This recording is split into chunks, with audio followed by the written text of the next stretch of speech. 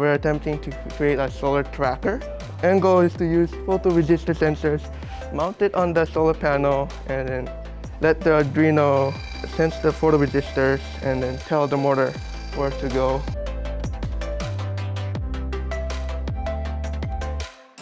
What we came up with is a fire detection device that uses the infrared and ultraviolet light.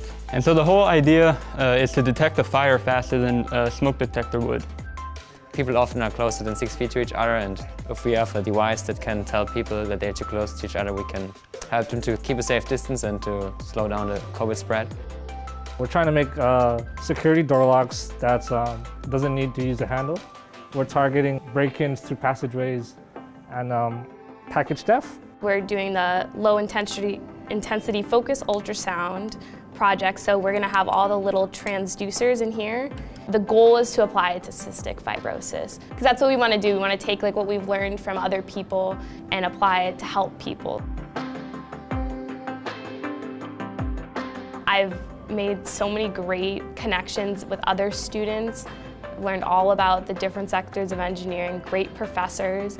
Especially with the small class sizes, we're always getting like individualized help, so I never feel like I'm kind of like stuck in the back. I really feel like I know what I'm doing. You'll be able to learn a lot of different things, like really figure out what you want to do, what you're interested in.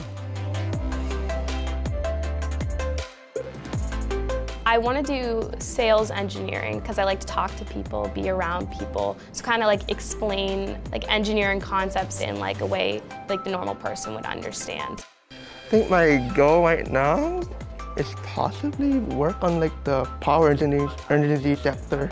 I also love transportation and I want to make it more efficient over here, just like in countries like Japan.